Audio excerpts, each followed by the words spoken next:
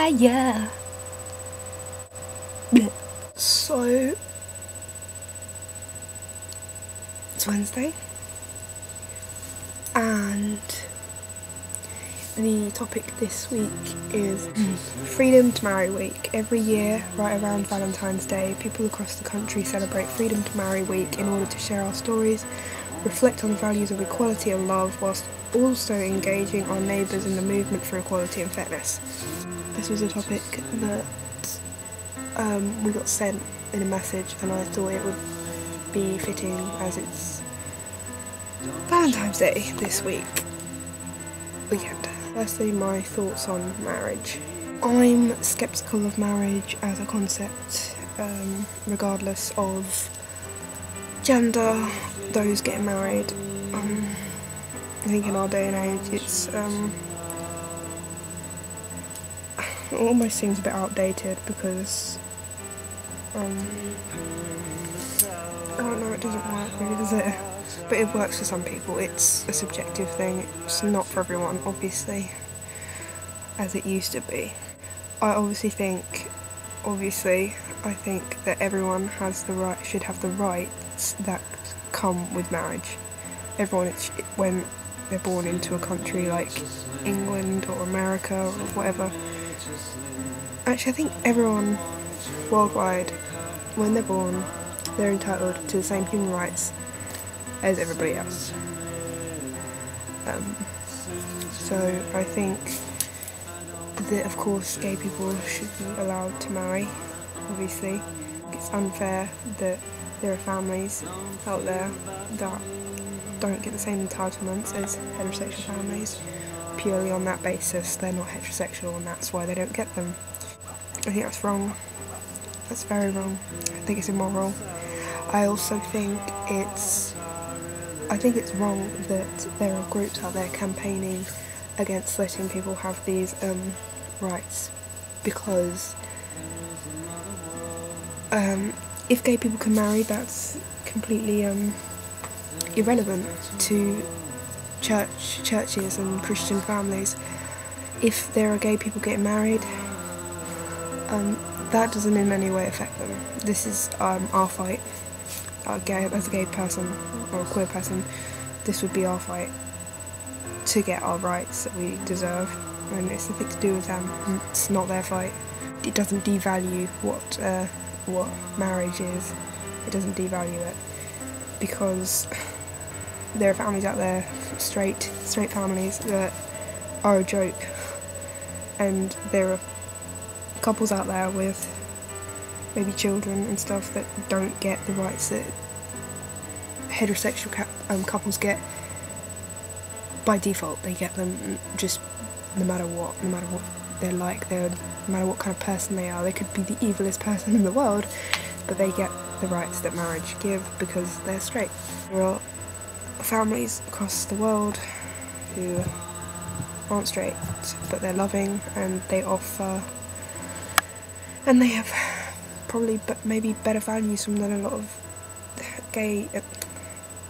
of straight couples do. I mean, it's completely ridiculous. It shouldn't even be on this basis.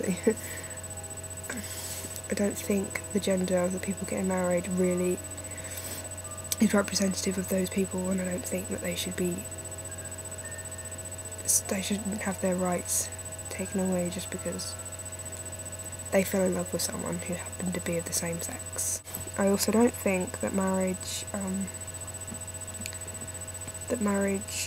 is something, because obviously the people that campaign against gay people having the same rights as straight couples in terms of marriage, they're mostly, if not exclusively, churches, church groups, Christian groups, family value groups or whatever, I don't really fucking know.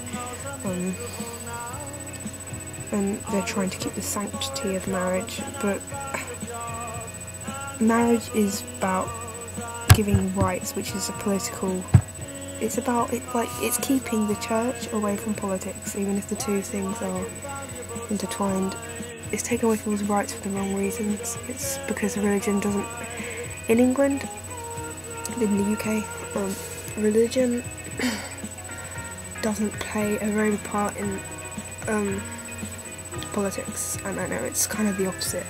Our political system is kind of the opposite to America. We're not a religious country. We're a very secular country, and a lot of laws and politics are based on religion in America still. Like, you get the last person you'd get for president is an atheist. You'd get everyone else before an atheist. So it just goes to show there's still a lot of religion-based discrimination over there. Do I think marriage is for me? No, I don't think it's for me. I don't think I want to be part of a tradition like marriage, but I don't think that if I wanted to be, I don't think that I should have that choice revoked or anything. That's ridiculous. Over here you get civil partnerships. I assume, because of the way England is and it's pretty liberal, I assume that means you get the same rights as a married couple get, so heterosexual married couple. I assume that. That might be wrong. I don't know. I should probably research that type of thing. Yeah. So marriage isn't for me, but I should have the choice. If I wanted to get married, I should have that choice. People want to be recognised by law as a couple, and I don't think that right should be withheld from them. I think that's immoral, and I think that's a lot more wrong than saying gay people, than letting gay people marry. I don't see why people go out of their way to deny other people's happiness when it in no way affects their happiness, and it doesn't. Perfect love kills all fear. It is what it is. If you want to get married, they should be allowed to. If people want the rights to be able to visit their loved one in hospital and wanna be the next of kin, or all kinds of fucking stupid rights that heterosexual people get by default, then they should be allowed to have them, and it shouldn't be a question. And I can't believe that people discriminate against other people and deny them something so fundamental. Stuff like this, I can't believe people think that you choose this, you choose this life. I don't know, it's just dumb. But yeah, I'm gonna go. And I hope you're all having a good week. Yeah. Good, my dad's snoring. Yeah. I'm seeing Lindsay this weekend, and Mars, and I think Jess as well. So we might make a video. I mean, I'm not saying for definite because I know what we're like, but I'm hoping we're gonna make a video. I look really crap today. My hair looks awful. Look, my hair, what colour is this? What colour is that? Seriously. Yeah, I'm sorry this video is lame and not funny. It's just because I'm in a really bad mood. So I'm gonna love ya and leave ya.